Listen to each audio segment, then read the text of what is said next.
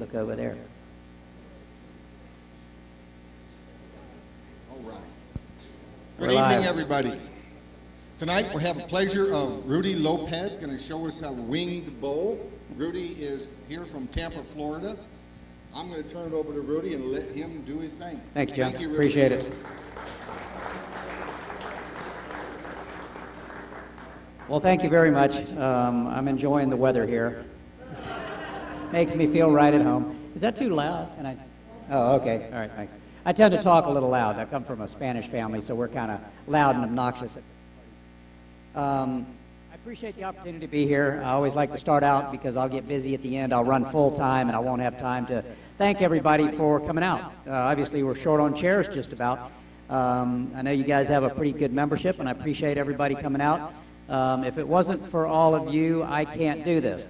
So I do appreciate it, and I appreciate the opportunity to turn my hobby into an occupation somewhat. I've done that 3 times in my career. But I do enjoy it. I do have fun doing what I'm doing. And I thank everybody for coming out, allowing me to join you guys and do this. And I look out, and I've met a lot of people over the years. I've been to SWAT a couple of times and see a lot of friends that I get to spend some time with, not very often. But I do appreciate the time spent. I do like to say it is a hobby. A friend of mine has little business cards because he started getting way too busy, and he wrote on the card, or his cards say, "It's just a hobby," because he doesn't want to make it a job. But it has become a little bit of an occupation, and I really do like doing what I do. I like to kind of just mention to most people that are doing it for fun, keep it fun. You don't have to be a demonstrator. You don't have, of course, the club would like you to, I'm sure, because we're always short of demonstrators. But don't get upset about stuff. A lot of the things that I do maybe seem a little difficult or whatever, but it's just, they're not anything that's really super strange or odd, but they're very, very good skill building projects. When I started, we were discussing this at dinner tonight, I started doing spindle work. How many people do spindle work? How many people go out and actually practice spindles? Yeah, a few hands. I mean, you know, some of you do. Most people just want to, and I understand, turn a bowl, because that's what we like. But I started it with spindle work, and some of my projects are spindle-oriented. A lot of my projects are intermittent cut type projects. That really, I learned when I started out, the intermittent cut really helps you develop pretty good skills, because you can't do a lot of the things you do on a smooth, round bowl blank. You can't push too hard. You can't use dull tools. It emphasizes all the things I feel are really important, and that's, number one, sharp tools. I'm a sharp tool fanatic. I was taught how important that is from the very beginning, and I'll emphasize that. We'll talk about it. And the next thing is good tool control. And you get the good tool control by learning the proper technique and what I like to refer to as bevel-supported cuts. Not all the cuts we make are bevel-supported, but to get a good, clean finish, that's kind of what I'll discuss a little bit tonight. So to do that on intermittent surfaces where the wing or a corner, like on the Squared Around project, all of that, it really improves your technique because you have to float the tool. You have to float the tool over the intermittent cut. So that's what we're going to play with tonight is like my little wing bowl. Also, I'll mention that my introduction was Rudy Lopez, and that's my name, but my true full given name is Rudolph Lopez, and I only say that because I have a website that has handouts. So instead of having to worry about notes or keeping track of everything, there's handouts for a lot of the projects. The one thing, what we're going to do tomorrow is the Squared Around project, and that's a handout. There's like multiple pages on that. And then there's one for the wing bowls, and there's a lot of different variations on the wing bowls. The one's up here on the corner. I'm going to do something like probably that one tonight. It'll be a bowl sort of emerging out. I know you can't see it too good from back there. It can be functional or non-functional. People look at a lot of pieces like they look at art, and my wife does not like modern type impressionistic art. She always, first question is, what is it? And if it doesn't look like something, she doesn't like it. I've gotten her away from that. I've gotten her to just say, do you like the colors? Do you like the shape? Do you like anything about it? Well, what is it? She's quit asking that question. But some people look at the little wing bowl project and they say, well, what do you do with that? It's just a fun little thing to do. It's a fun skill builder. It's a bowl in a wing. But there is some functionality to some of the pieces, and I'll discuss kind of how to lay them out and everything like that. But basically, I like to emphasize, go at it, have fun doing it. And when I started this, my teacher, Ron Browning, told me to make sure I tell everybody at the demo that I can promise everybody in the room one thing, and that is that at least one person in here is going to have fun doing what they do and enjoy their evening tonight. And if that is only me, I apologize to everybody else in the room. So we'll go forward. This is the blank I'm going to do. This is a project for Saturday. Okay, so piece of cherry. It's missing some bark. It is going to be a live edge or natural edge because I'm going to have a bowl on the top part, but we have lost some bark around the edge. I've tried to peel some of it off because you guys don't have the shield up here. I did this at SWAT. About 3 years ago, I was doing this demo in SWAT. I don't know if anybody was there, and I cut through the bottom of the bowl and slung it around in pieces. Was anybody there to remember that one? Okay, thanks. Thank you very much. That was planned. It's knock on wood. It's the only one I've cut through, but it was spectacular. Luckily, nobody got hurt. They didn't have shields, but the pieces were pretty thin and small when they kind of dispersed into the audience. But I was out of time. I was like hurrying, and I thought, I didn't stop to measure, and Ron used to tell me, measuring's free. You can do it as much as you want. It doesn't cost you anything. But I was behind. I'm looking at the clock in the back of the room, and they're always telling us, get the heck out of the room because the next demonstrator's got to come in. So I'm cutting, and I don't know if you ever heard the sound. I call it the scratchy potato chip sound. It's just like you're scratching on a potato chip or a rat chewing on a box. It's like just before you go through it, you hear this. And I heard that sound, and I just turned the gouge just quick, but it was too late. You see the little silver rings go around, and it was just history. But the interesting part was the video guy did not put a DVD in the recorder. So it never happened. I really missed that because I wanted that for my outtakes because I had never had one go to pieces that spectacularly. But anyway, there's a lot of things that can go wrong, obviously, but the next year at SWAT, they had screens, they told me. So don't know if I was instrumental in doing that. Yeah. But anyway, the handout covers, the steps. I kind of break things down into 10 steps, more or less. And I had to start somewhere with the process when I started demonstrating. So the first thing I put on the handout is evaluate the log, decide on a design. So it's how you're going to mount it, what you're going to do with it, which way it's going to go. This one will have a bowl emerging out of the top. The wings will curve down somewhat, so it'll probably sit on the wings. It depends how much it twists. If I move the wings upward, then it'll sit on the bowl. I did one a couple of evenings ago, and it was really nice. It sat on the bowl, and it would just spin on the bowl. I kind of do a round bottom bowl, and it just teeters and totters on the bowl. So either way you do it, I mean, it doesn't matter. There's a million variations, as the handout has some pictures. But to do a functional platter or something, I a lot of times use this for the platter part and this for the base part. So that means I would just orient it differently. This one, the tenon's going to be on this side, and if you do a platter that's flat on the top, then the tenon would obviously be on this side. And most of the times I'll go ahead and run it through the saw again, and I'll cut some of this off so I don't have to remove it with the gouge and all that. I do a lot of functional platters out of obviously bigger crotch pieces. I sort of got into that because it's such beautiful wood and figure, and it makes a very nice platter, which a lot of you have done that. You can do a larger, just natural edge bowl out of here, but the platters are kind of unique.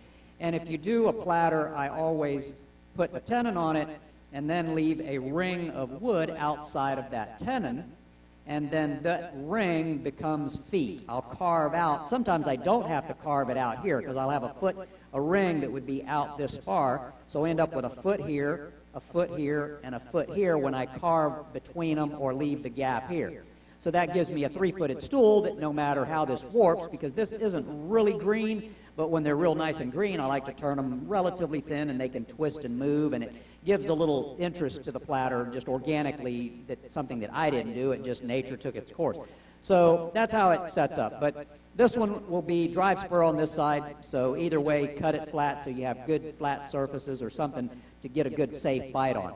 I've drilled past the bark and the cambium layer down to solid wood on the top, And I have a 4-prong spur. I like a larger 1.5-inch 4-prong. I have one of the big Texas drives, which is about 2.5 or 2 inches, and it's got 6 prongs for bigger pieces to give you a little more stability on it.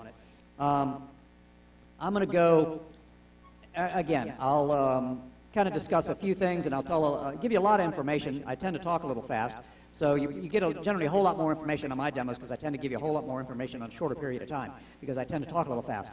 But I try to slow that down. I am from Florida down south, but we don't talk all that slow sometimes. But anyway, the piece is, when it was sawing it, is kind of one of the safety things that I want to discuss quickly because I usually need all the time I can get. This is a little bigger than I normally do, so it takes a little longer to get some of the bulk out of this. But when I saw these, some of them I cut with the chainsaw, some I'll cut with a bandsaw. This was cut on the bandsaw, but you got to be careful either way. The chainsaw operation involves trying to get the saw to go through here. A lot of people will take a large crotch piece. These are a little difficult with the chainsaw. I recently bought a little short pruner saw, and it makes some of these small crotch pieces a little bit easier. But trying to do this with a 20-inch or a 25-inch bar like I have is a little bit difficult.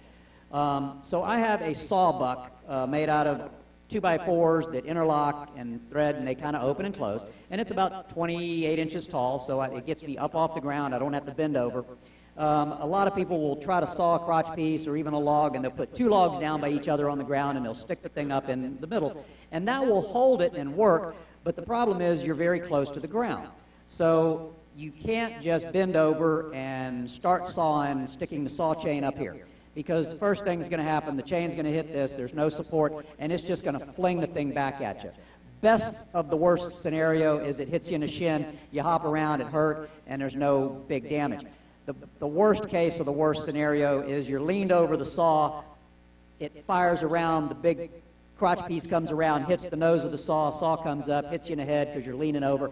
There could be difficulties. So what you have to do is you have to engage the dog teeth, the dogs that they call them, on the back of the saw in this area to keep it from spinning backwards. So that's the dog teeth are back here, you engage it in there, and then you work your saw down through the piece. It's very difficult to do on the ground. It's easier to do on a sawbuck because you have to get the back of the saw very low, which if you're on the ground, it's not going to get on the, you're just not going to be able to engage the teeth for safety. So if you don't know how to do it, check with somebody who's had a little experience. Just be very careful. I don't want anybody to get hurt slinging these pieces around or taking a chainsaw someplace in the face or whatever. If I do them on the bandsaw, you can run into the same problem, and that is when the saw blade's going up and down, as it hits an unsupported corner, it can want to flip this thing forward and jam it into the blade. Again, the best of the worst is you break your blade, maybe break your guides. The worst of the case is somehow it grabs your hands and pulls them into the saw blade as it flips over. So what I do is, if you notice, when this is sort of level, this corner right here is not cantilevered out as much as this would be if I was flat, and this is 2 inches or more out. So I have more leverage, and it wants to flip over that way, where this way, with this side being more supported, I will cut this off at a little bit of an angle to sort of raise that corner up, so when it engages, there's more downward force, and I got support here, so it tends not to pull it down. So I can engage it in, my hands are on the outside, and as it passes through the middle, then here, I've never had it want to pull it down sideways on the back part, or kind of pull it this way, because you're pushing it forward, and it just seems to go right through, and by this time, your hands are past the blade, and things seem to be good. So again, just be careful with it, but that's how I split these. They're a little bit, not complicated, but I like to cover a little bit of that. So my spur drive is here. I'm going to change something around here. Yep. I think I need to make an adjustment. Bear with me a second. Well,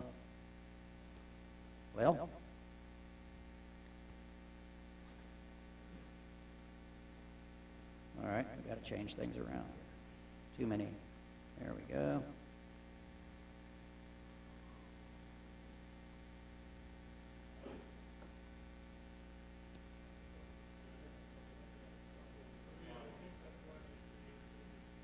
Really?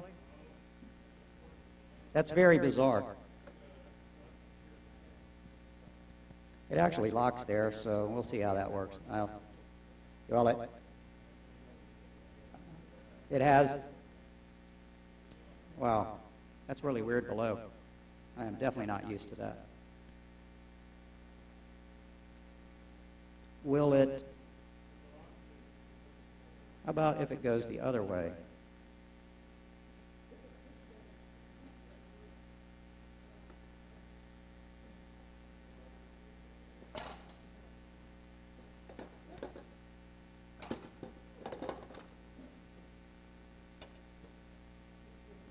Nope, it's not going to work either that way. Nope, not quite enough slack either way.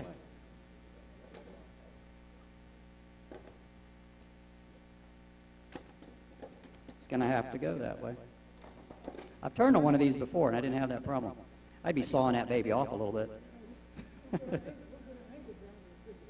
Yeah, oh well. Didn't mean to hold the show up, but that just seems going to be odd. I'll work with it. We're professional. We can handle any difficulty, right? Like a professional transmission repairman.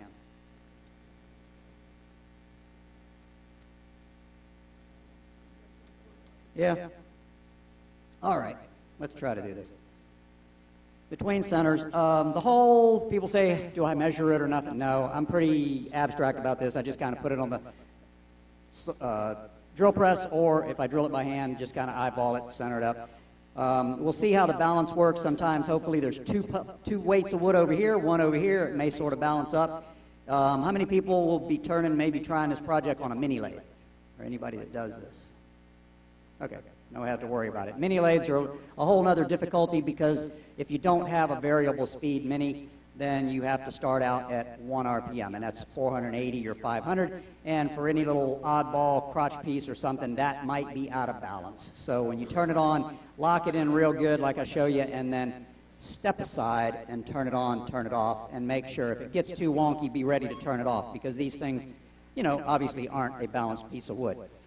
I don't drive the spur in and then stick it in. I have about a 2-inch hole there. Sometimes I drill a bigger hole, so on bigger pieces, because it allows me to recenter it if I want to, kind of move it one way or the other.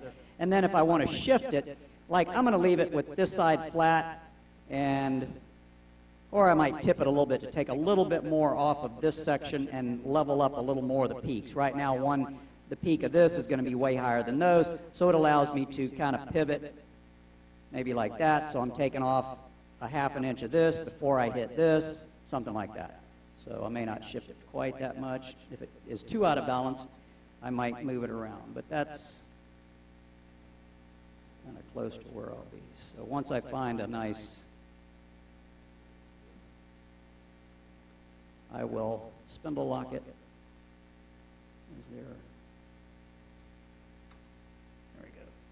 So I twist, and I'm just wiggling the spurs. I'm driving the spurs in.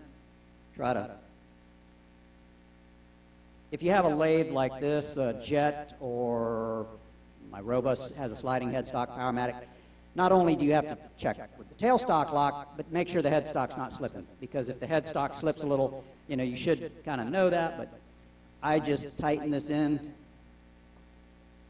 So that's pretty snug between centers there. And one other thing that I don't do, and this is maybe not OSHA or AAW approved, but I don't tighten my quill lock. I am in the habit of turning a lot of green wood, so I'm always checking the tightness of this. So as I turn, it'll bounce a bang a little bit. I'll tighten it. I'll check it. Every time I do something, I check it. So just a good thing to be. If you like to tighten the quill lock, then by all means, tighten the quill lock. But just remember to check it.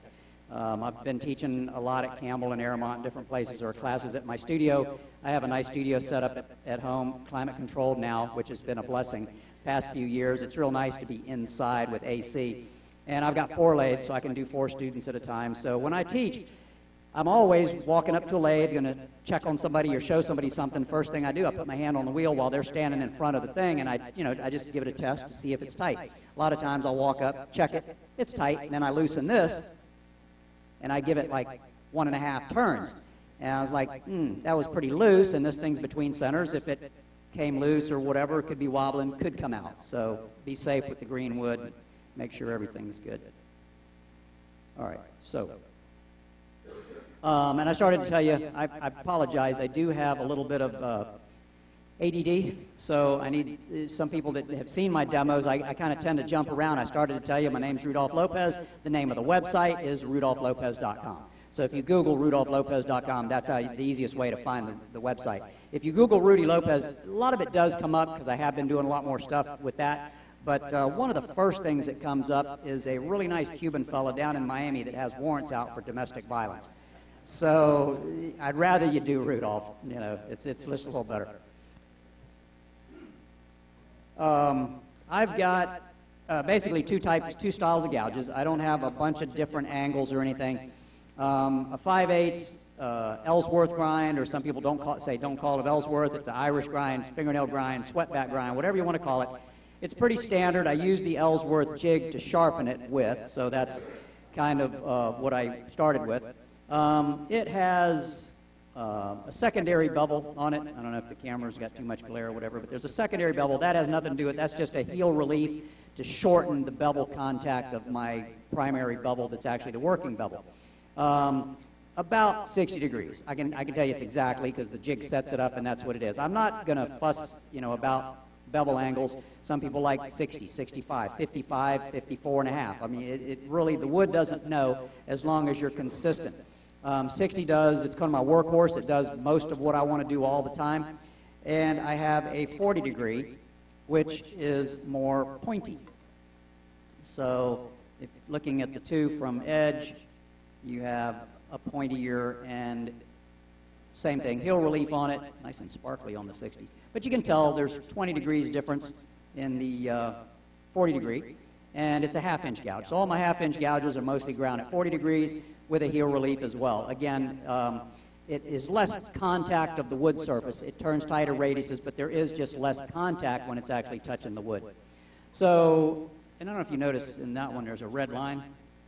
If you guys can see this, I'll kind of try to wipe it out without cutting my finger. So, have you ever had Glenn Lucas to swat and stuff? Glenn Lucas showed me this many years ago, and this was one of his big teaching aids. Takes a big fat Sharpie marker, makes a big red line down the flute. So when I'm teaching, I tell everybody, if you're seeing there's not a safe bevel-supported cut that you're going to make, or just about any cut that you're going to make with this gouge, that you should be seeing that red line. From standing in a good position where you're standing, you shouldn't see that. If you have the tool rolled halfway over, about 45 degrees, and the flute is closed up about 45, from right here where I'm standing, I can't see the red line. If I turn the tool over toward me, which I'm going to do a non-bevel supported cut, this would be a bevel supported, turn it over, and it would be a non-bevel supported cut. If I hold the tool at 45, it's pretty grabby. It can be done, but it's a little on the grabby side. So if I rotate about 10 more degrees over, I close that flute more to a sheary safer position, I can't see the red line even though I'm standing on this side. So it's kind of a good safety thing. So I tell the guys, if you're seeing the red line, that means stop. Danger, danger, stop. Call me and see what you're doing. And, it's kind of a good thing as a reminder if you're not familiar with that, or if you're teaching people to turn or whatever. It's kind of just a little safety thing. So talking about bevel-supported or non-bevel-supported cuts, I tend to say that, like I said, I talk a little fast, and at one of the AEW symposiums in a big room where I'm talking fast and I keep saying bevel-supported cuts, somebody said, "Oh, Rudy, what is a double-supported cut?" And I'm like, "I don't know. What are you talking about?" And they said, somebody hollered out. He says bevel-supported cuts. He just talks too damn fast. So it's bevel-supported cut is what I'm saying, and that means the cut is made with the bevel supporting the cutting edge. So that would mean I will do both in this throughout the night, but I'm going to start by doing a non-bevel supported. Some people call it a push cut or a pull cut. That's not necessarily a good description of the cut because I can pull a push cut and I can push a pull cut. One is bevel supported, one isn't. So now that you're totally confused, if I stand, it depends on body position and handle position. So what it breaks down to is if the tool edge, the cutting edge that you're using, is leading the cut. If it's in front of, it's taking the cut, then that's a bevel-supported cut. It should be, if you're on the bevel, or what some people call a push cut. If the handle, as I turn it over, is now leading the cut, the handle is in front of the cutting edge coming this way, then that would be a pull cut. So the cut, and generally those are non-bevel supported. So if I do a bowl and I'm going to go around the curve of the bowl, if I can put the handle farther over here and get on the bowl and pull it around the bowl on the bevel, the tool point is leading the cut, but I'm pulling it. If I don't want all the crap in my face on a green bowl, I can do the same cut standing over here and push it around, and now I'm pushing it, but it's the exact same cut. So just understanding that is kind of what I like to just get in a lot of general information when I'm trying to do this project. It just kind of gives me opportunity to talk about a lot of stuff. Hopefully, I really am a little concerned about the bark. I tried, like I said, tried to chisel some of this off, but we'll see what happens. I turn the speed down, start to lay it up, and then bring it up to speed and double check everything. So this is all good. Banjo, tool rest. Tool rest is a little bit high.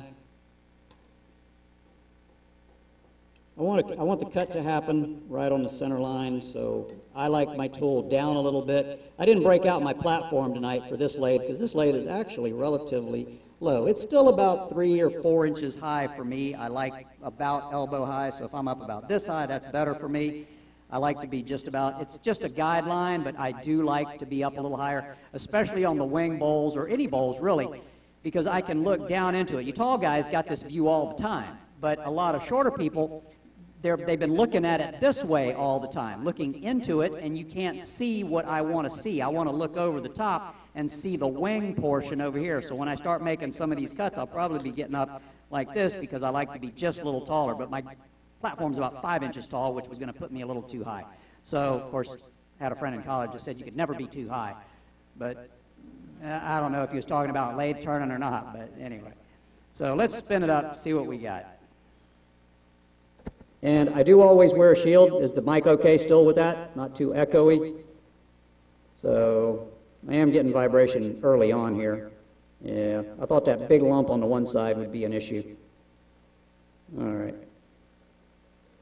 We'll smooth off the back side, and then I may go. This is like 895. I don't know that I can go past the bounce.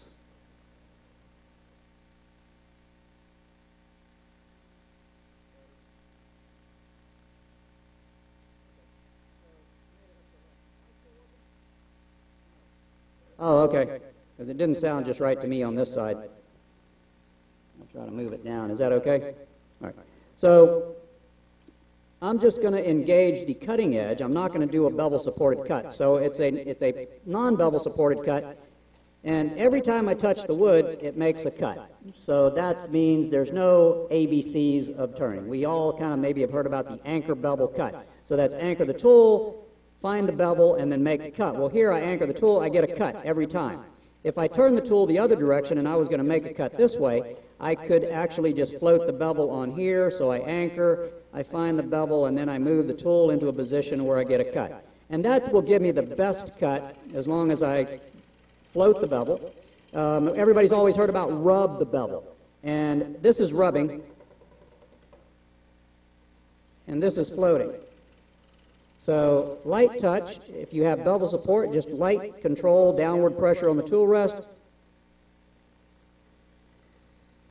You can't get in a rush, you can't push too hard, which gives you better technique. So coming out here, I could do this all night, but it's going to take me a longer time to get all that wood leveled off. So I'm going to do a more aggressive cut, which is a non-bevel supported cut. The only thing is I have to control the cut. I can't rely on that bevel to touch the wood and then move the handle into a position to where it starts the cut. I move the handle this way, it stops the cut.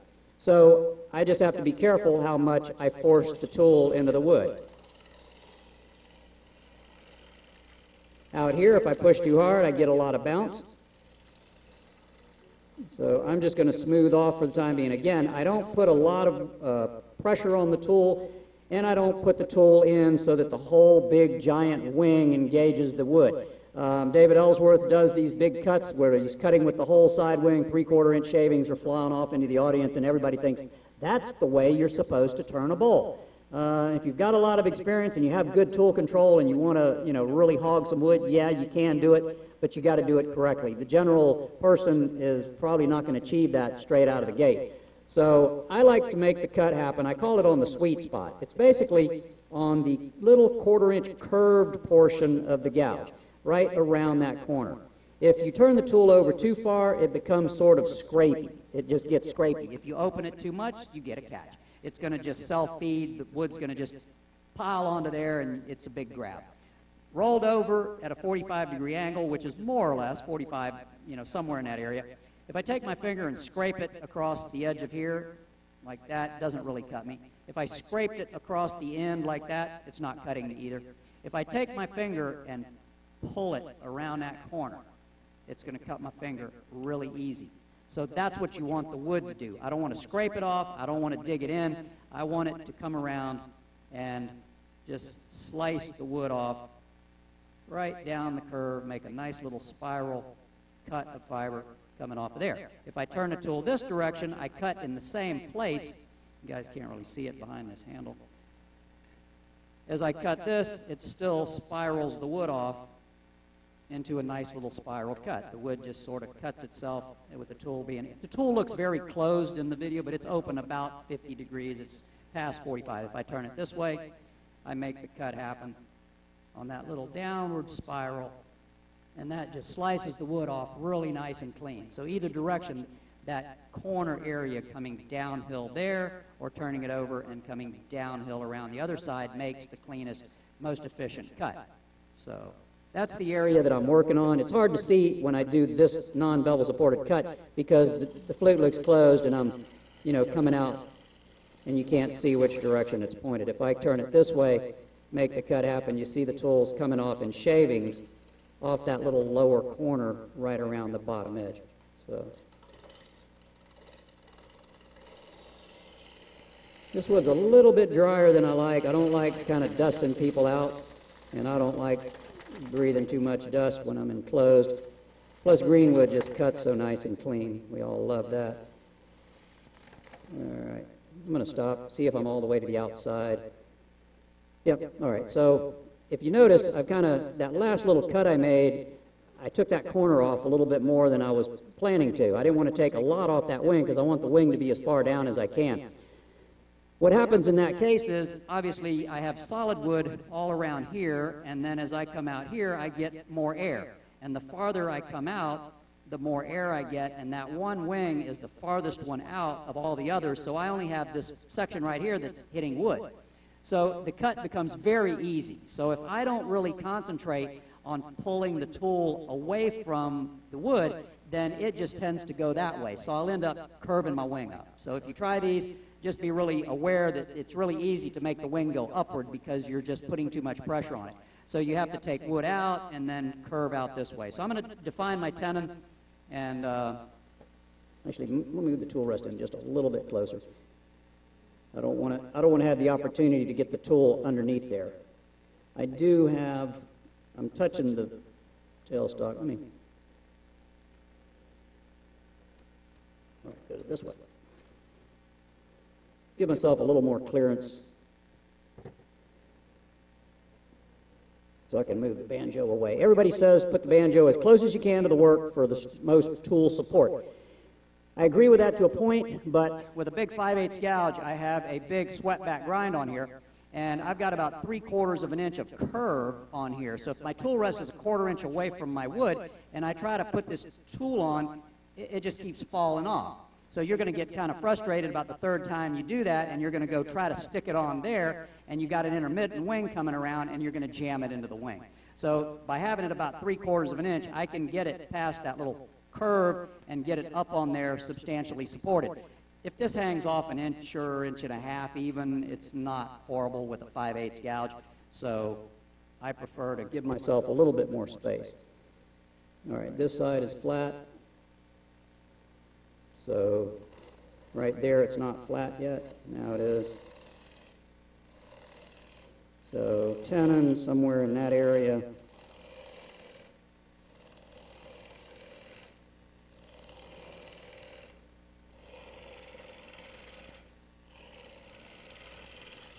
So one thing I set up was my little light, and you have a nice even overhead light here, but my light is real critical. I like this really small little LED, and that gives me the texture. If I have a flat even light on here that's just kind of coming straight in from this side, it doesn't give me that texture. It's not super important now, but I see the texture.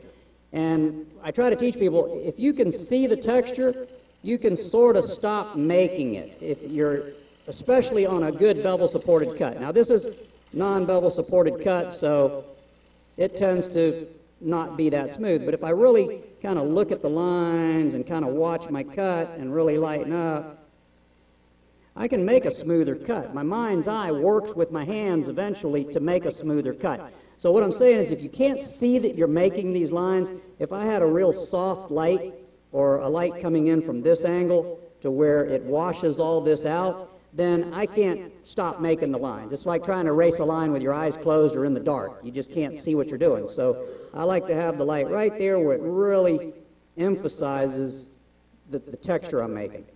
So when I look down there, I can see it real well. So this is going to be the bowl. I'm going to start cutting uphill into the wing area. So this will be tenon. And then I will make a little step cut, and I'll tell you why I do that. That's a little safety wood, and it also makes my bowl bottom kind of round. That's just going to, this is all going to be waste wood, but I need a flat area and then some waste wood, and then this will be the bowl. So I still have to keep on the nose. If I come around here and I keep cutting down that bowl bottom, which this is going to be the bottom of the bowl, and as I come into the wing, you can hear it start vibrating. It starts getting grabby in there. If I don't close this up and start making a scrape, it'll get really catchy. So I move the handle back over here, so as close to the tailstock as I can get, and I can keep cutting on the nose, which is more efficient, and it doesn't dull the tool down as much. So to dig the wood out of here, as I go deeper into that corner, which is where the bowl is going to intersect the wing, I just kind of rotate the tool back instead of keeping it over here and jamming that wing into the bowl. It can get very aggressive. So started to do tenon, step cut, bowl bottom. I just stopped. I haven't gone in the curve all the way out to the corner, but I'm going to work on getting that out. I'm going to go deeper into here. I didn't get centered perfectly, and this is kind of, once I started this process, if I want to, I can shift this over, go back between centers, loosen it up, move it over just a little bit, and even this out so that I am hitting perfectly centered in the blank. The only kind of one advantage is that the bowl from the other side might have bark intersecting the edge perfectly even on both sides. Doesn't matter, but if you want to shoot for that. And I've got some nice figure in that. That's a nice crotchwood figure. One thing to remember when you evaluate the log, decide on design, is that your figure is in the middle of the crotch piece. And it only, on a piece like this, it only moves out from the center maybe 3/4 of an inch, something like that each way. So you might have figure in each half, about 1/2 to 3/4 of an inch. You start going too much past that, you're going to cut all your figure out. So that's why I'm doing the bowl coming in from this direction, and it opens the bowl up, and I have the figure on the wing and in the bottom of the bowl. And if I do a platter, I don't go really deep. I can't make a real deep platter from this side because obviously I'll cut all the way through my figure and I won't have any figure. It'll all be sawdust. So just remember where the figure is and how to achieve it and save as much as you can, because that's the reason I like using the crotch pieces. So I'll take some wood out of here.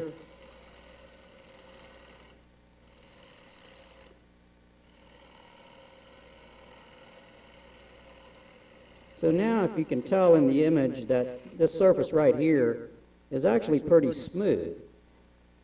So I've changed techniques just a little bit. I have gone from the tool was over here, I'm coming out here, and I'm dragging the tool across here. Here I'm in a non-bevel supported position, which doesn't give me a good finish. If I move the tool handle all the way over here, it's as far as I can go. Now I'm on the bevel. I'm just sliding the tool back and forth there. Now I've got a bevel supported cut. So this surface right here is finished. I mean, that's beautiful. That's a good finish cut on that. So that gives me a better surface. So now if I engage the bevel, I touch it right there, and as I swing the handle toward me, and as I get to the wing, I close the tool up a little bit and then start removing a little more wood here. So I go a little deeper.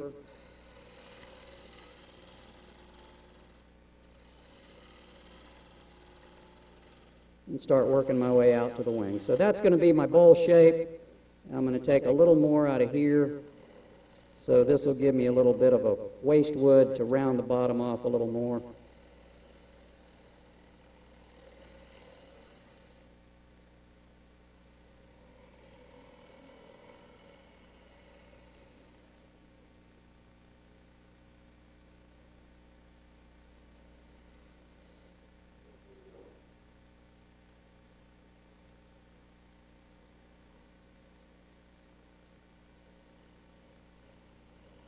I'm going to try to get one nice finished cut on here, and I may not have to go back to it. All right. So that little waste wood will continue my curve as I round out the bottom of the bowl later. And ever since I cut through the bottom at SWAT, I've kind of added that little 1/4 inch of extra wood down there. And that kind of gives me a little, because I like a nice round bottom on the inside. I don't like to come around a corner on the inside and then go straight across. So I'm always trying to curve the bottom really nice. And I used to have the tenon going to a little bit of a flat area, and I didn't have that waste wood. So I always try to leave a little bit of that waste wood so I can get a little bit better bottom design on the inside and hopefully not take the bottom out like I did one time. So that's a little waste wood. So now we can see some ridges, and I'm going to do a bevel-supported cut coming this way. I'm not going to start out here. I like to start in here because I have solid wood, and I can line my bevel up. And a lot of times I'll get my body involved, and I'll come out, start picking up the cut. And if you notice part of that, you can see the surface on that one section I did. In comparison, this area is nice and smooth going into the rough, non-bevel supported cut area. So coming out this way, it was good to hog wood out. Now I'm going to turn around and sort of slowly sneak up the outside and go deeper in here and blend both of these in to make one nice smooth curve all the way out. I don't think I can get any more speed. I have taken some wood out of the bottom, but the bottom's flat. So no matter what wood I take out of the bottom, it's not going to balance it up anymore. If I really need to balance it up better, I need to work on this side. So I could pull the banjo over here and take part of this hump off, and then that would help balance it out. I could get more speed. But I'm functioning okay with this. I'm going to see if I can get it a little bit faster. I don't think I will be able to, but I got past the first bounce, but it's really not too bad.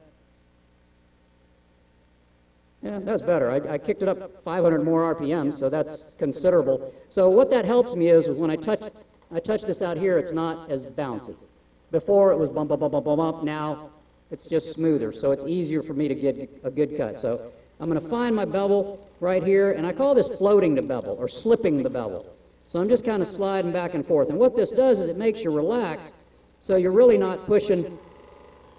That's rubbing the bevel. You don't want to do that. That's just too much pressure. It's okay on, well, it's not okay, but it works on smooth wood. But when I get out here, you get really bouncy. So if I just float, by being able to slide back and forth, it really relaxes me. What you can't see from that position, because we're looking at a good camera angle on the cut, is that as I'm sliding, I'm moving the handle toward you, and that is engaging.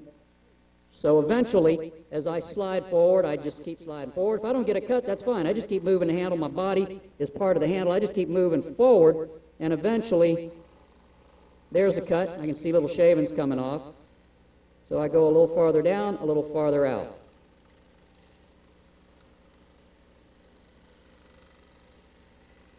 A little farther down, a little farther out.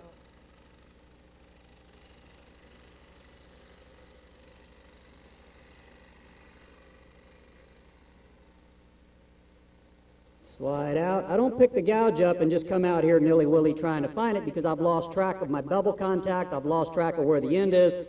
So I just take that same angle back and I listen.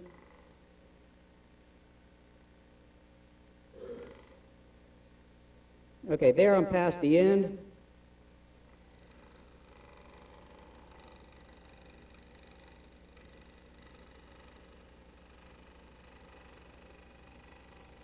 That cut's a little heavier than I wanted, but I'm going to fade it out.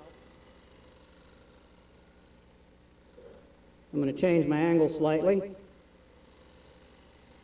Carry a little farther, go back out.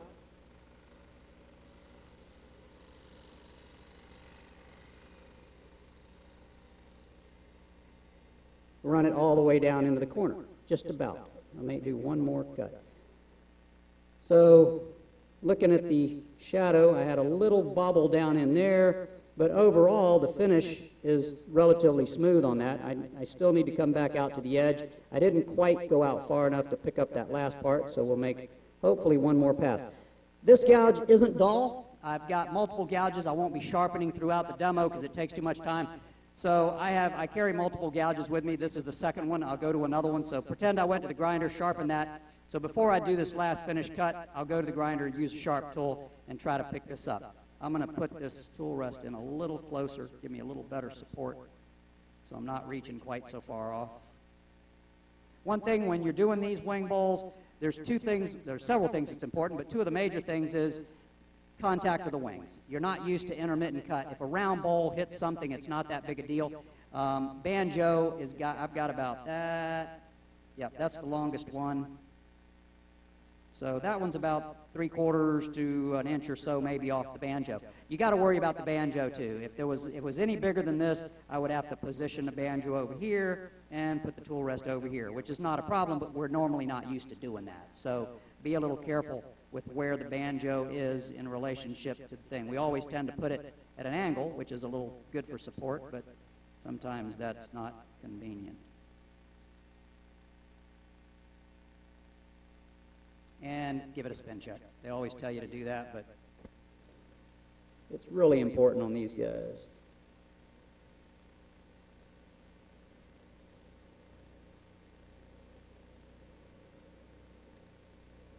All right, so find my bevel.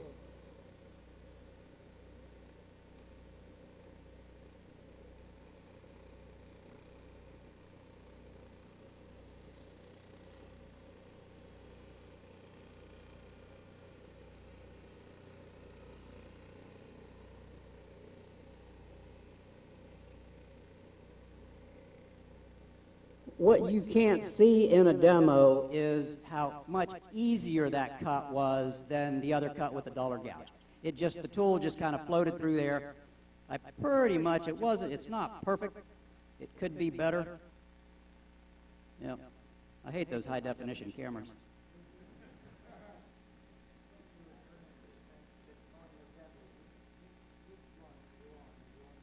It has to be the primary, yeah, because the primary is the one that supports the edge. So the other one just gets the wood out of the way. The other one would be back here, but sometimes I'll err on a lot more back of the heel, and then I'll find my cutting edge. So it's just that 3/16 or whatever, 3/32 primary bevel right there. Let's try this one again, see if I can get a better finish than that.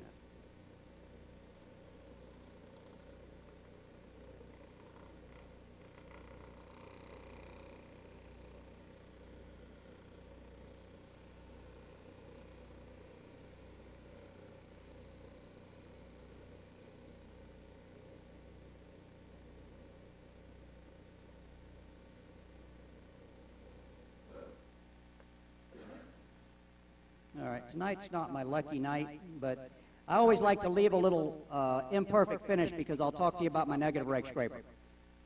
So if you get the perfect cut with the bowl gouge, stop at the store on the way home, buy a lottery ticket because it's a lucky day. But if not, break out.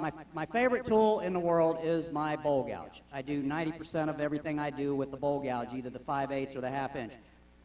Next favorite tool would be my negative rake scraper. And everybody's saying, it looks like a skew. And yes, it did start life as a skew. It was a Doug Thompson rounded edge skew. It doesn't have to have the rounded edge. That just happens to be what I started with because it was already cut at an angle.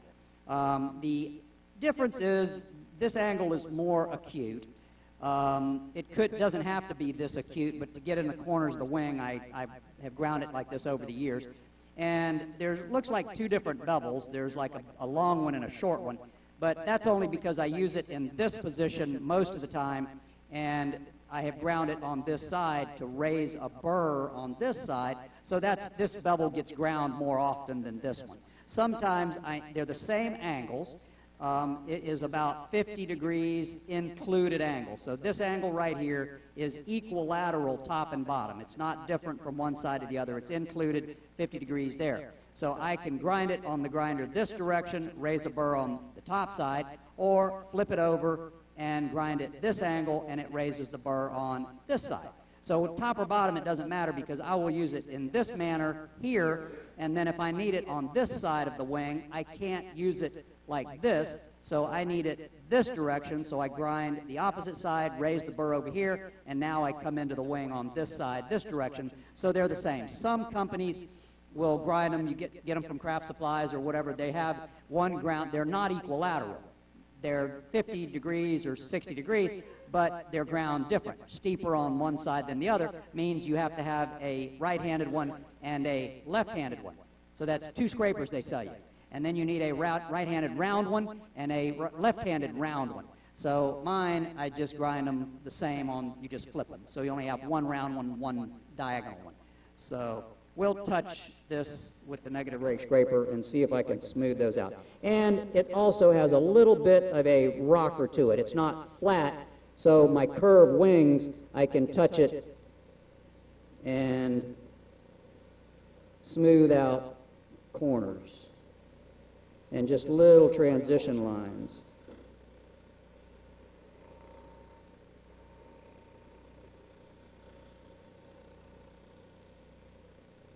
Negative rake scrapers are a wonderful thing. I saw Stuart Batty do demos years ago when I was first started turning, and he did a lot of wing bowls, deep bases and stuff, so that smoothed that out a little bit better. Kind of took some of the surface little irregularities off a little bit.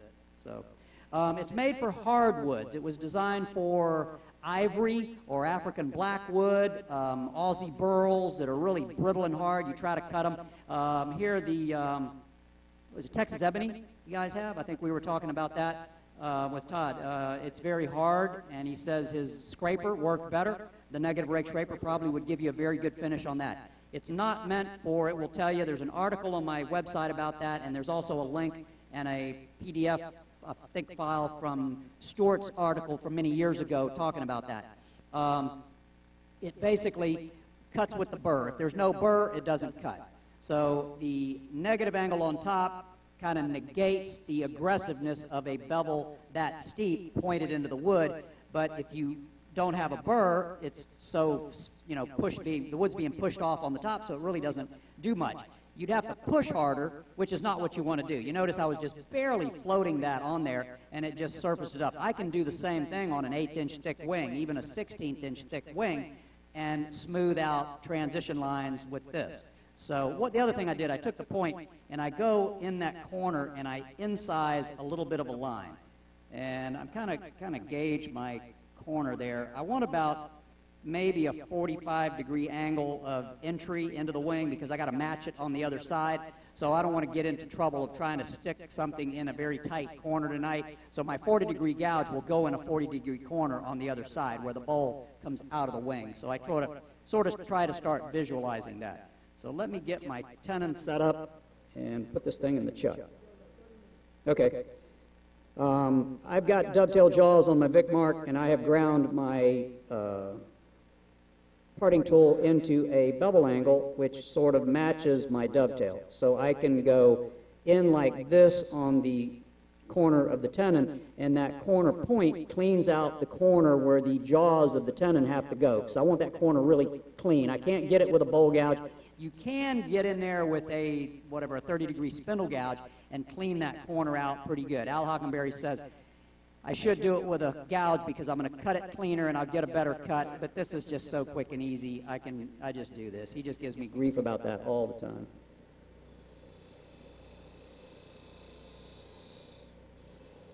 So I'm just going to give a nice flat surface in there. I want this flat part of the bottom right here to be really nice and flat, so that corner is really clean. and I get a really good tenon grab in there.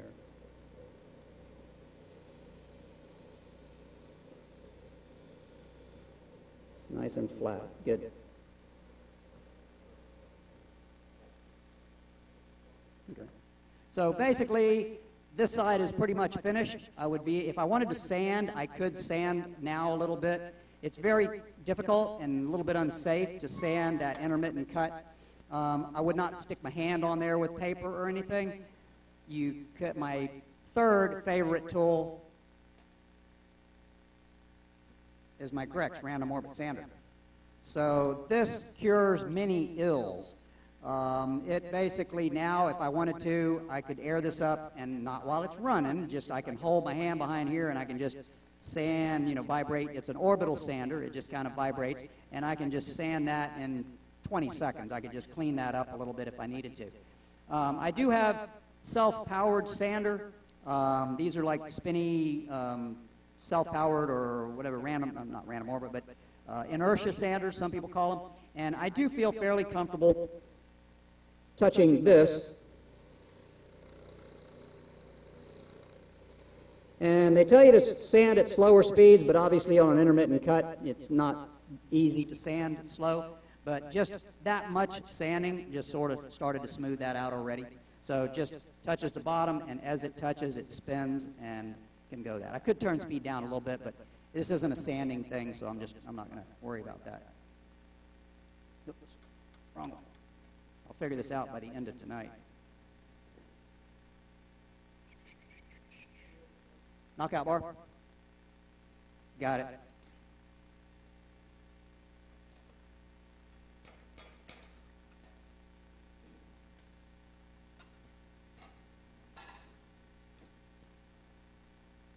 All right. Oh, okay. I'll just talk for 30 seconds. I like the dovetail jaws. It doesn't matter. A lot of people have preferences. I'm not going to poo-poo one over the other. I used to say that it would be physically impossible to pull a dovetail dovetail tenon out of a dovetail jaw, because they do what they're supposed to do. As it grabs the dovetail, it pulls it tight, and it holds it in, and you'd be trying to pull a bigger piece of wood out of a smaller hole. It's not going to happen. I did it in a demo one time. I got a piece of green wood, in-grain base, and I was I was making cuts on the inside, and I stopped for a minute, and I always kind of use my body to make my cuts. So I had the tool. After making a cut, somebody asked me a question, and I stood up and looked up, which raised my body, which shoved the gouge. It pivoted the point right into the side of the base, and the video camera was right in on it tight, and it just got the most spectacular catch you'd ever imagine, and it just yanked the thing right out of, it didn't tear the tenon off, it didn't do anything, it just pulled it right out of the chuck, and I was able to put it back in the chuck, and it worked okay. I wouldn't recommend doing it, but I thought it was almost a physical impossibility, but I've discovered now nothing is impossible in what we do. There's people that could break bowling balls, and all right, my process is, and I could have made my tenon a little bit smaller. I usually like about 1/8 of an inch gap, but that's pretty close.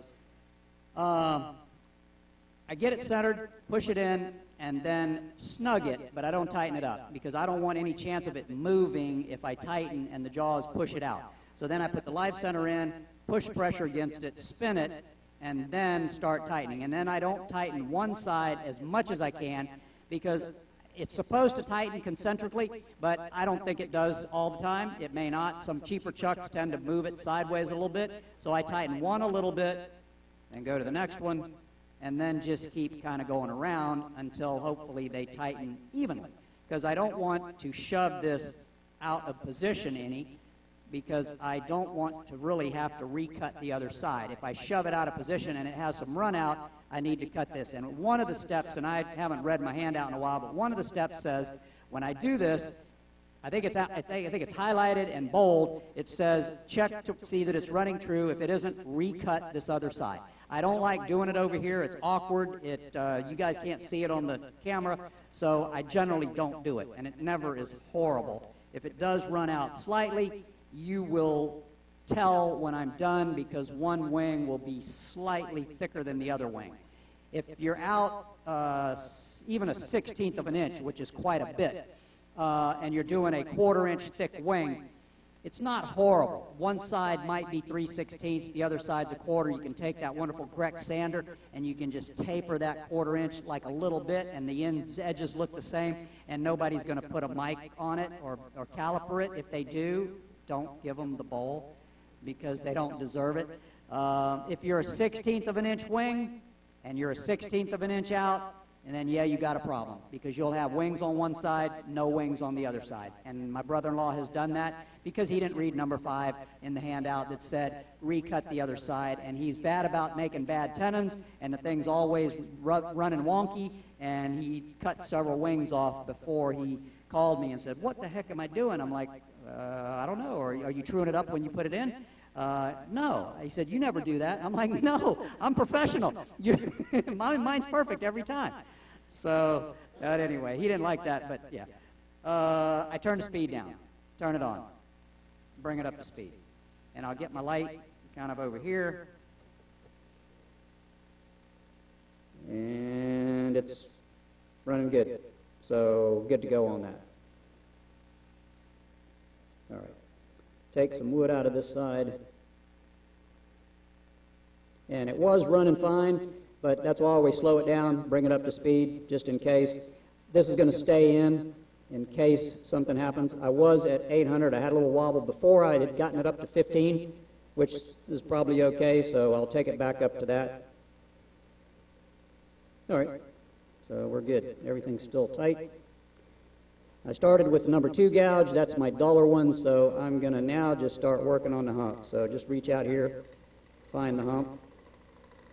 So I can see 2 levels. I don't know if the overhead can see that. And let me know if the thing's in the way, which I can move it. That's still in the way. Try that. All right. What I want the light to light it up. It'll help me a lot because I need to see the ghost image, and that light helps me. Right now I can see a very shallow, about 1.5 inch thick area, and then this big hump. This is the big hump. That's the small hump. So I'm going to just take one more little cut on the small hump, and then move up on top of the big hump. And this is where the bark might start flying off, so be careful on the front row. I apologize if I'm trying to take kind of light cuts and not yank bark off. So I'm reaching off the rest a pretty good ways. I'm close, like right here I'm only a 1/4 inch or 3/4 away, but out there I'm way past the edge. So here, I kind of think I went too far in. What I was going to tell you have to watch for is where the outside of the bowl is. So what I'm looking for is the ghost image of the bowl on the inside and the projection of the bowl on the outside. So really, my bowl should have been maybe 1/8 of an inch or a little farther out here. So maybe that wasn't just getting rid of that hump. Might have gotten rid of too much of the hump already. You can't just come in here and start flattening that side off, obviously, if you want the natural edge around the bowl. So I'm going to move the tool rest over to this part and finish off the wing. So right here I'm inside of that, about 1/8 of an inch away, and I'm about 3/4. I might go a little closer there, make sure I'm clear there. All right. So I got to thin this down to whatever thickness I'm going to go. I'm going to work on that now, and I'll probably do most of it to about 1/2 and then start thinning just the edge. So we're all clear. Spin it up.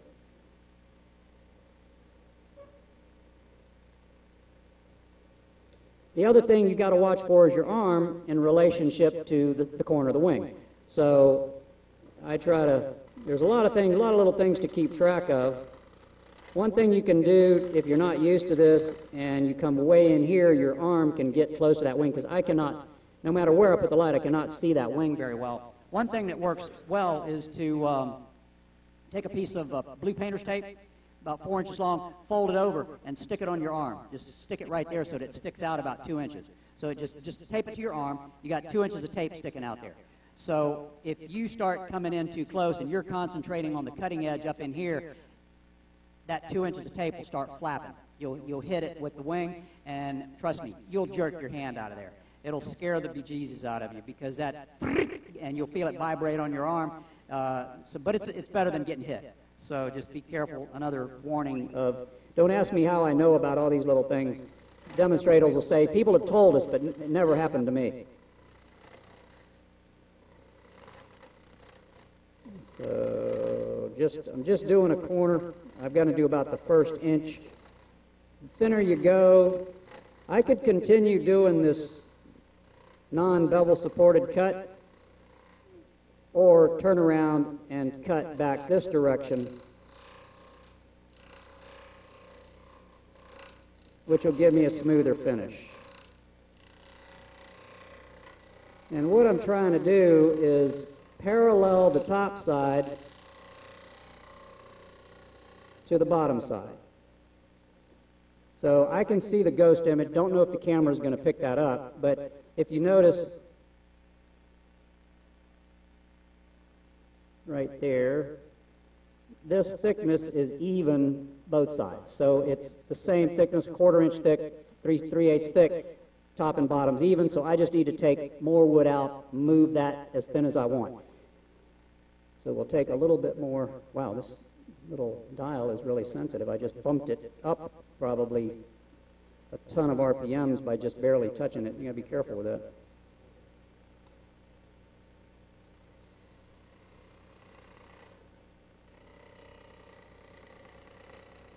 So just taking some wood away, and I'll blend this out and then back up. I'll find my bevel, back out to the edge.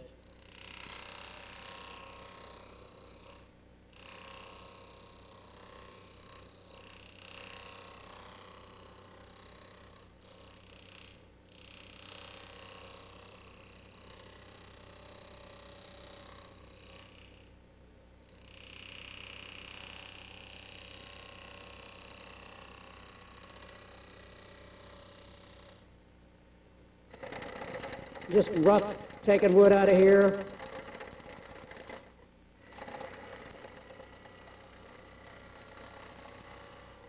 A little dustier than I like. I like a little more. This wood's a little bit drier, but it was really pretty. I used it in a demo about a month ago, and the cherry's pretty nice.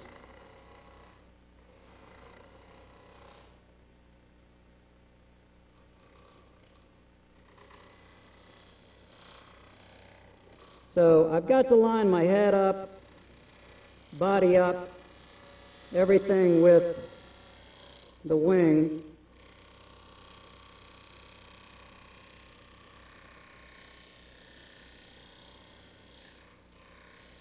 So I can see the thickness on both sides with my light. So fairly parallel. I may be getting a little thicker, but I'm going to stop and take a look. Yeah, so you can, I don't know if the camera picks it up somewhere. Yeah, maybe you can see it. I'm a little thicker back here than here, but not bad. I'm going to go ahead and take some more bulk out, get rid of that hump. Actually, I need to move my tool rest, I think. Yeah.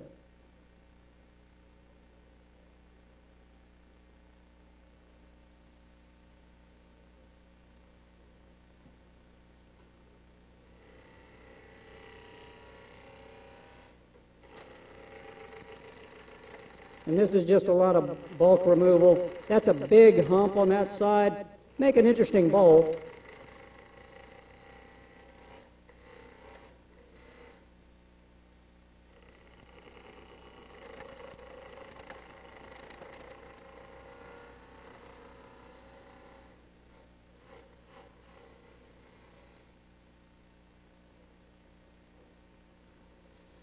Again, that was a non-bevel supported cut, and I'm just turning the gouge around. I'll be coming into the wood.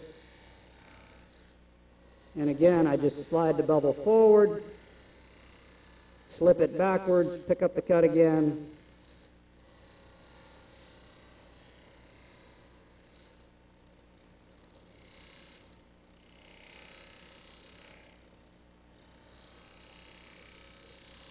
You have to do it in stages. Once you go thin out here, you can't go back, pick up the cut,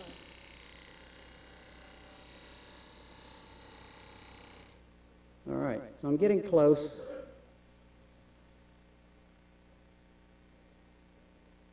Okay, still getting a little thicker. I'm going to try to go, maybe not. All right, a little check has turned into a little crack, it seems like. All right, I don't know. I've got a little check crack coming in there, so I'm gonna leave that thickness that I have.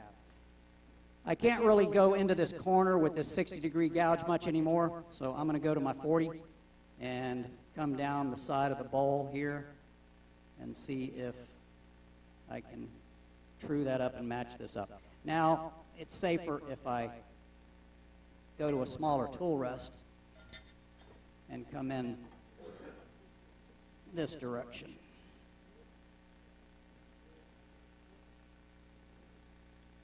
All right, so now I'm running the tool rest this way rather than reaching over with that other one because it's a smaller gouge.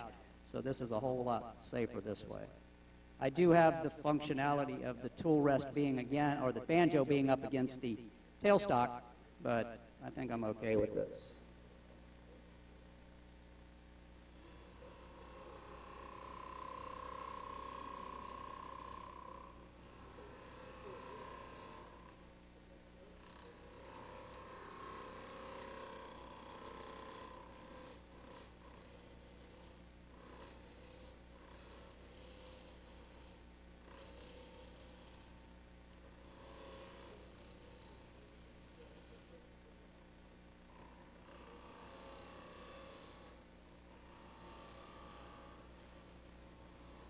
So what I'm looking at now is the outside bowl and the inside bowl, and I've sort of matched it up, but I took too much off my rim to start with, so I'm going to have to make my bowl a little smaller.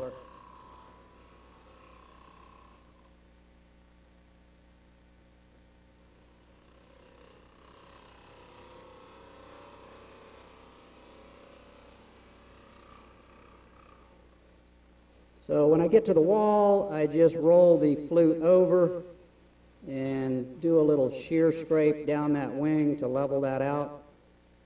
And see if I can make another cut.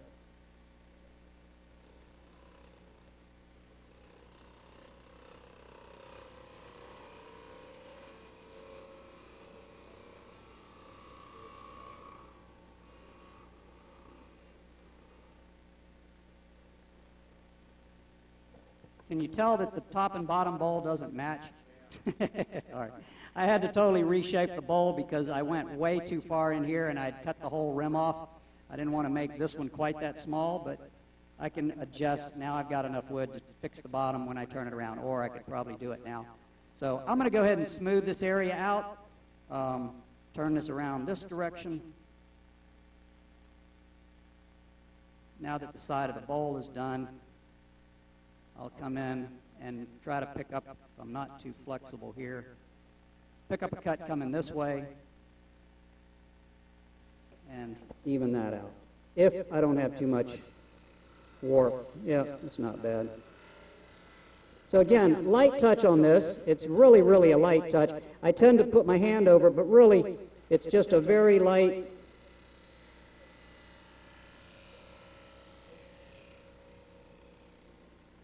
I can't really get in there any tighter with the 60. I could go with the 40, but I'm going to take, that's clean there. I just have that little transition to do. So I'm going to take the negative rake scraper and clean that corner up just a smidge.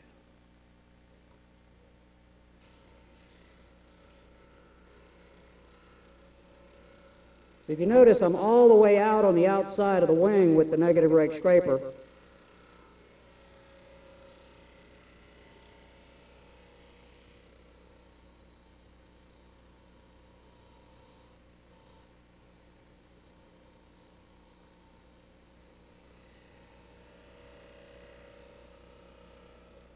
So I really do get really, really fine shavings that are actually coming off this negative rake scraper. And I went pretty much out to the outside edge of the wing, even with the crack in there, and smoothed out most all of that surface.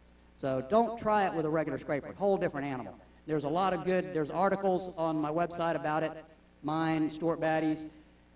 There's also a little handout on this and it's basically a little jig setup, some information, which that's a full-size template, which gives you a little setup jig, which makes this little thing, which sets up the grinder table. So that's just a quick way of making some way to gauge your grinder setup. So that's available on the website. How much time do I got? 5 minutes? It's usually the story of my life. I talk too much and don't turn enough. It's all the safety stuff I tell you about at the beginning. Well, yeah, I got to get that in there because I don't want anybody getting hurt. I don't think I can get in on this side now. I'll just wait till later. Let's go ahead and just hollow the bowl out. All right, so this stuff, same process as I did at SWAT. I'm going to be running behind schedule.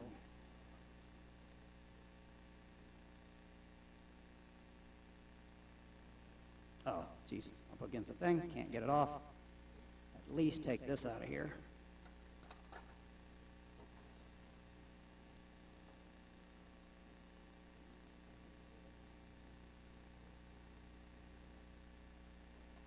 So now it's pretty much just a bowl until I have to make the adjustment on the outside.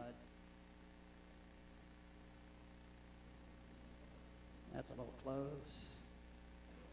All right.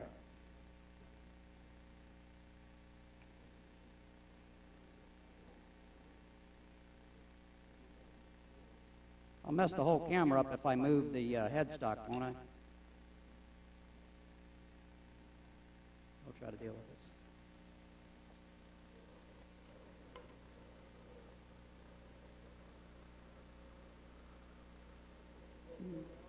Well, it'll take too long. I'll run out of time. Let me just go ahead and see if I can deal with it.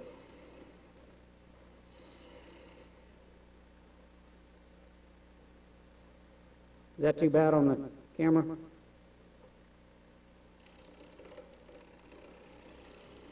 So pretty much just small bowl, work my way to the outside of the rim pretty much. I like to leave bulk in the middle because I don't want it to warp on me too much. So I'm just going to take these little cuts down. You notice the gouge bounces. If you ever have the gouge bouncing like that, it's because you are trying to cut too fast and take too much wood out. The wood doesn't want to be cut that fast. Several things you can do: go to the grinder, sharpen the tool, get a sharper gouge, slow down your process, don't try to cut so much in a hurry, or speed the lathe up. We're going pretty much almost 2,000 RPM, so I'm not going to speed it up any more than that. So it's just the wood doesn't want to cut quite as fast as you want to cut it.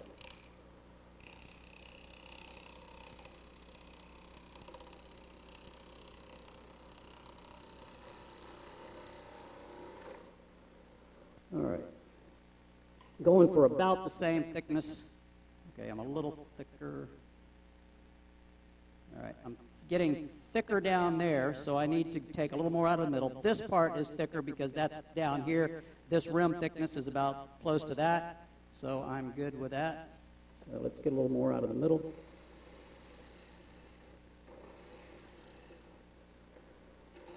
I like leaving the little steps because it gives me some guidance, and then I can always just come in and set the tool right in there, pick up my cut.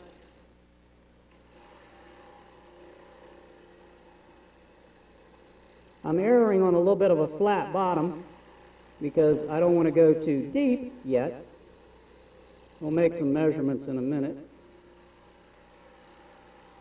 I don't have to worry about cutting through my bowl on the outside.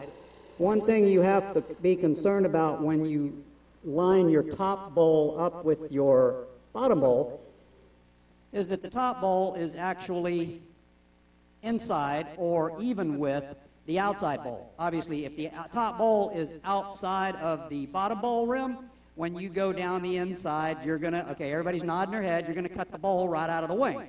So make sure that that's either lined up. If I'm on the inside, there's no way I'm going to cut, well, I shouldn't say that. There's hardly a way I'm going to cut through the side of my bowl. I might cut through the bottom, but I'm fixing to take my laser guided bottom finder and do a check on the measurements, no matter how close I am on time. So this is just a laser pointer, set in a level here. That laser point points to right there. So if I push it on here, push the button and hold it, it's telling me I've got a good 5/8 or more right here. So I can go, obviously, a whole lot deeper. Figured I could, but we were just double checking. So I'm going to pick this cut up about here.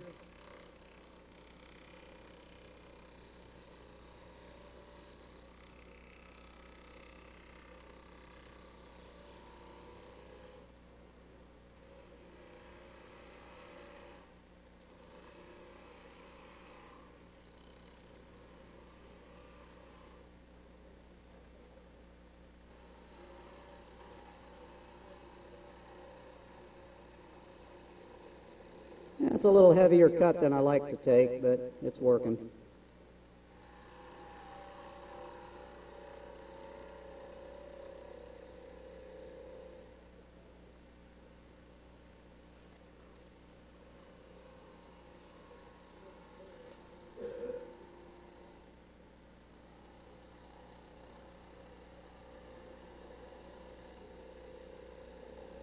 I think I'm okay. I'm going to double check my measurements. Make one more cut. I've learned how not to go through the bottom now. Yeah, we're playing thick. And that's tell you I'm going to do one more cut and or two more, and then just do one. But I got to be careful because I got to get rid of the bowl on the outside.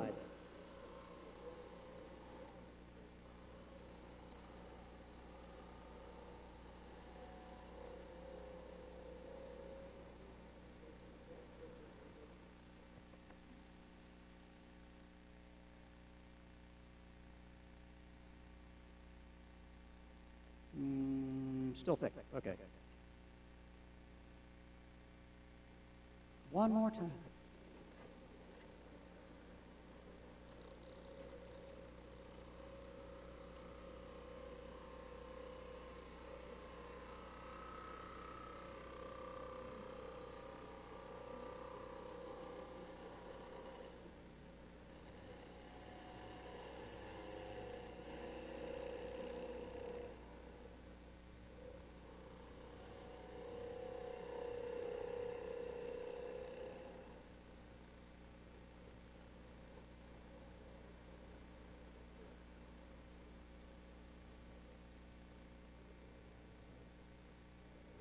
Okay, we'll live with that.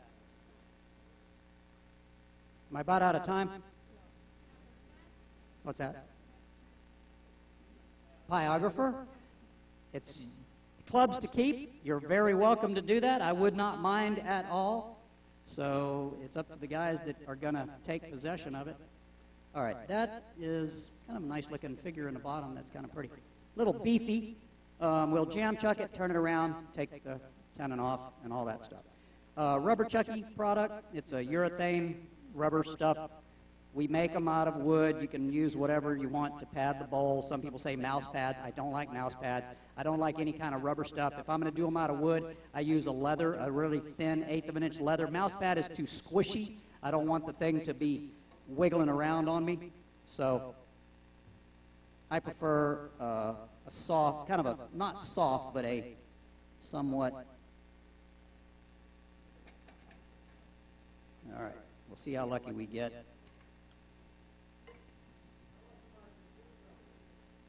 See, everybody loves those.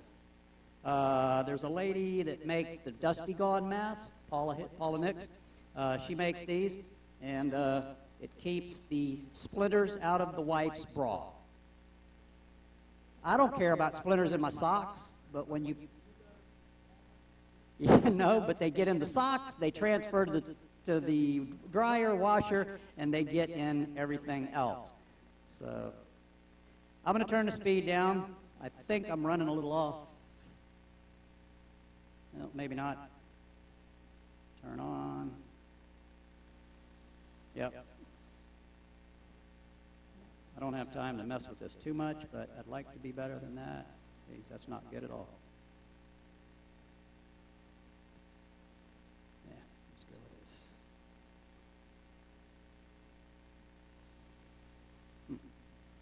one of those things when it warps too much. That's better.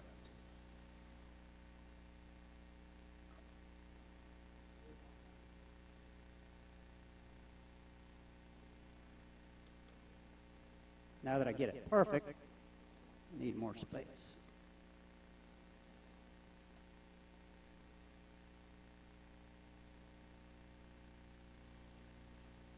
Gosh. I had it.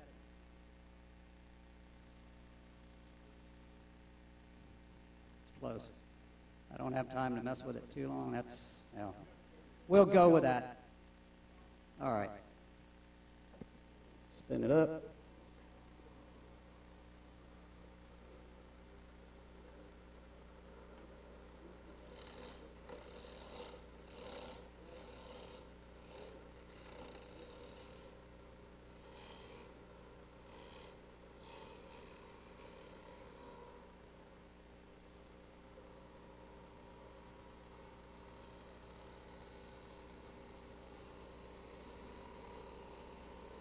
And hopefully I'm thick enough that I can match these up.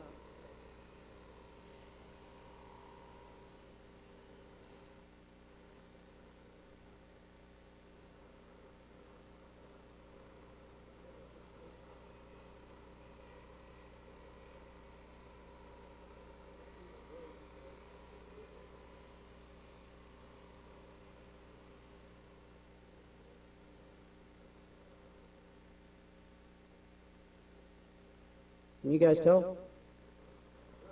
Is it close? One more cut. Well, I don't know. I don't know. Just kidding. Just kidding. Yeah, that one more. All right. So we're not bad on the blend. Let's see if we can smooth that out.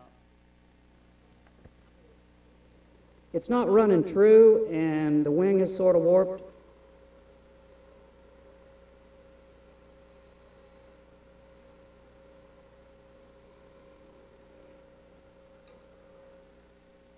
But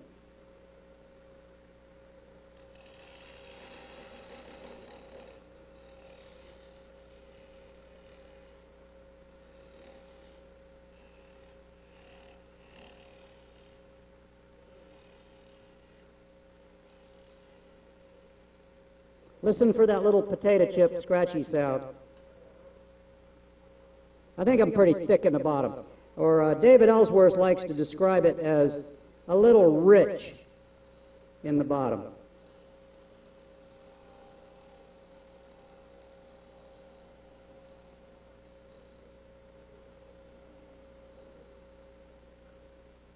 Probably turned the speed down before I did that last little parting cut in the bottom, but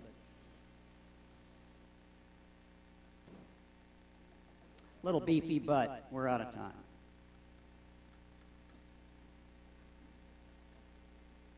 Yeah. Kind of thick. But anyway, no lights coming through it, so it's a little thick. All right, so that's the idea. That's the little thing, and I think the bottom's up above the wing, so by the time I cut the little nubby off, really nice figure on the bottom, kind of looks in the bottom of the bowl, nice through the wing, so yeah. Nice shape. I have no transition line on this side, but I do have a little on this side. I left this because that can sand down. That's a little proud. If I take this off, I'll go into this side. So then I'll have a trench over here that won't sand out. So that little bit of sanding right there, that'll sand out with the corrects really kind of quick. So, and the crack actually held together. Thank you all very, very much. I appreciate it.